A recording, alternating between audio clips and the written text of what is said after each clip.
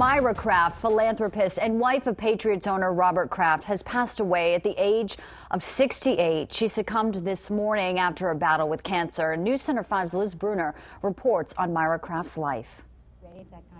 Rarely was Myra Hyatt Kraft without her husband Robert by her side when it came to giving away millions of Kraft family funds to causes close to her heart or simply honoring everyday heroes. This Worcester native graduated from Brandeis University in 1964, 1 year after marrying Robert Kraft. She would raise 4 sons. In 2003 and again in 2011, Boston Magazine named her one of the most powerful women in Boston. Myra Kraft's legacy has been felt in just about every corner of this community and around the world, in the arts, education, women's issues, healthcare, religion, American and Israeli issues, and even sports. Admittedly not a football fan, at least not at first, she taught herself the game and became one of its most ardent fans, often seen by her husband's side as owner of the New England Patriots and through the Patriots Charitable Foundation. Mrs. Kraft used her own battle fighting cancer to help launch the NFL's Kick Cancer campaign just last fall. And while she was known to shun the spotlight, Myra Hyatt Kraft will be remembered as a shining light and champion to so many.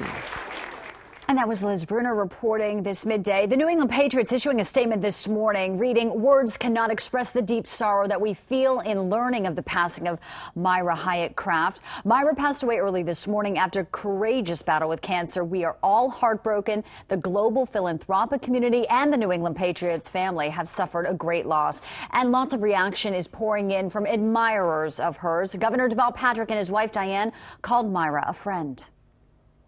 She had an incredible kindness and thoughtfulness and shrewdness as a business person and as a leader among the not-for-profit and charitable sector here. And I spoke with Robert a little earlier this morning, and I know that he and the whole family are devastated, and so are we. 300,000 adults with severe disabilities in Israel need special support services. JDC Israel is creating a strategic partnership with the Israeli government, the Mossad for Disabilities, to improve their lives. The SIL, Center for Independent Living, is one of these programs. This is so unique and serves such a valuable purpose for so many people. And it's another example of JDC being the best. Is just an amazing place. I know that this was the first in the country. There's one more in Beersheba that are expected to come online. I think that if the SEAL were not to have started, people would have been very, very much alone.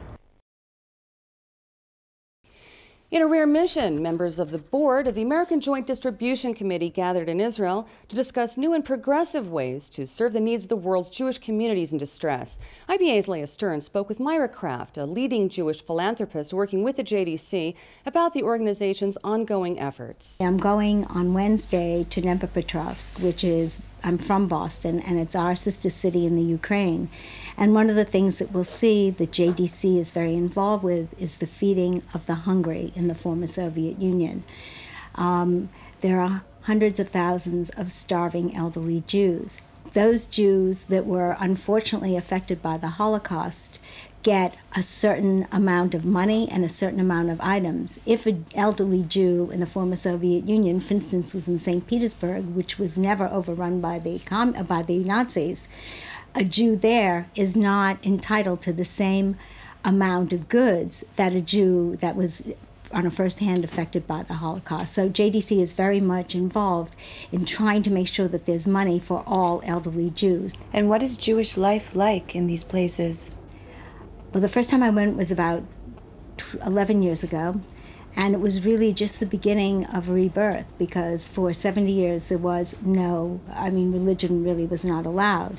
And Jews were not allowed to practice. There were no Jewish schools, and it's just amazing what has happened. There are Hillels, there are Jewish schools, there are Jewish kindergartens, there are Jewish age-old homes, there are Jewish community centers that have all been the focal parts throughout the former Soviet Union for helping to revitalize life and a Jewish way of life in the former Soviet Union.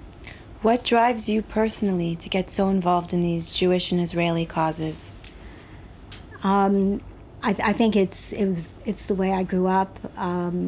Judaism is very important to me, not so much religiously, but culturally as a people and the Jewish way of life.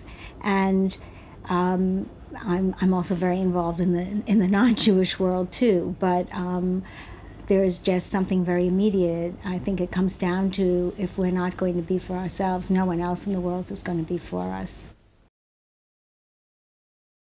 Founded 15 years ago, the American Football League in Israel boasts some 70 teams with over 900 players. There's even an all-women's league supported by Kraft's wife, Myra, and a high school league sponsored by the NFL. To our women,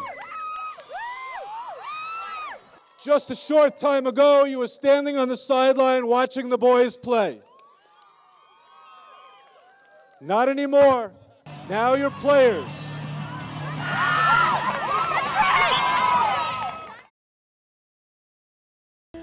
She was just a great representative of this team, and we love her. We're going to miss her. There's a huge void left on our team. There's a huge void left in this organization, in this building every day, and everything that she stood for. And no one will ever be able to replace that. So she left a great legacy for all of us to learn from and to build upon. What she gave back to us and to myself was the sense that we needed to give back to the community, because I do know she was the force behind the Patriots being so active in the community. I felt like she was the heartbeat of this organization. In life, you have couples, you have husband and wife, you have girlfriend and boyfriend. And they always say behind a good man is a great woman. And Mr. Kraft had that. She was the conscience of this organization, and I always felt comforted that she was there in Mr. Kraft's ear, that the right decision was going to be made because of her influence. When I was drafted and I met the Krafts for the first time, and just the way she embraced me, like she embraced so many other people, she felt like another mother that I had in New England. I remember negotiating my own contract back early in my career, and we were in the meeting room, and Mrs. Kraft came into the meeting room and said, "This guy better be a part of this organization, or I don't want to be a part of it."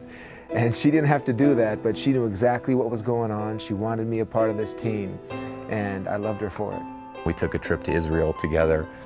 I had an incredible experience being with her and being with Mr. Kraft, and really what always stood out to me is their love for one another. And it was a great partnership. And it still is. To me, she's immortal. She'll always live on. One thing I'm gonna miss a lot. Before every game, I normally go see Myra and Mr. Kraft and give each of them a kiss. And this year I won't be able to give her one. So I told Mr. Kraft, I'm gonna have to give you two, one for her and one for me. And that's one thing I'm gonna miss. I mean, she meant a lot to this organization, this community.